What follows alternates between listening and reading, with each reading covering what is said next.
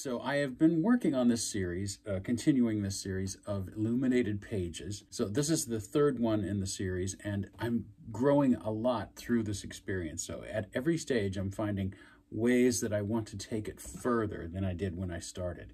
So some of those are technical, some of those are design ideas. But as I said before, part of it was the use of parchment paper. And so I've been using that 100% cotton vellum at the drawing stage. But I have been working on, as you may have seen, some pencil designs and ink for the latest in the series, which is St. Brigid.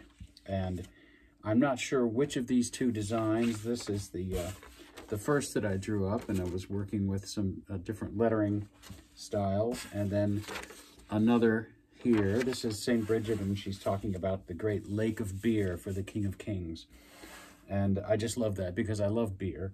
And I love that St. Brigid spoke in this way about the redemption of creation. So anyway, I've been working on these designs. And one thing that I discovered was that I'm going to want more out of my pens than I have been able to get so far. So I went to one of my favorite places, the art store. This is, I have a Blick art store near me, which is a great thing because I can just go there at any time. And they have a nice selection of art supplies. And so after looking around, I thought, to begin with, I wanted to use these, I don't know how to pronounce this, Copic or Copic. That's the brand name of these inking pens. And this is a 4-pen set. What I had before, my smallest pen was a 0.5 millimeter. And this is a Pentel pen. And though it's a pretty fine point, and though it worked well, it wouldn't allow me to go to the next level of detail that I really wanted.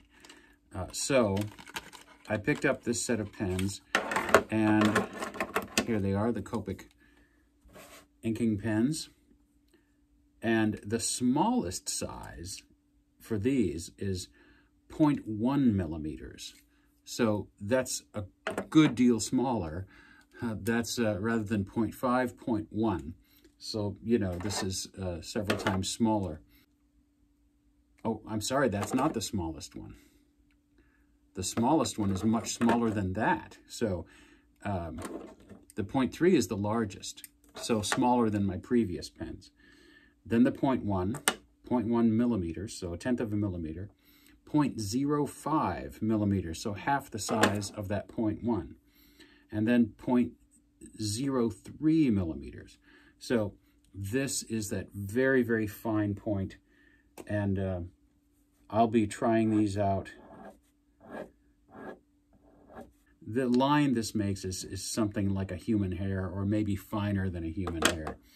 So I can't wait to try these out. I will show you the results, of course. These are the kind of pens I would use on the final drawing stage, not my design stage, which you might be able to see begins with pencil. There's a lot of pencil sketching and scribbling on there and erasing.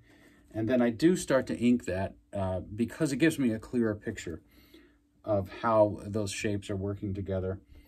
And then I will go through other revisions too. So this is a big part of the process.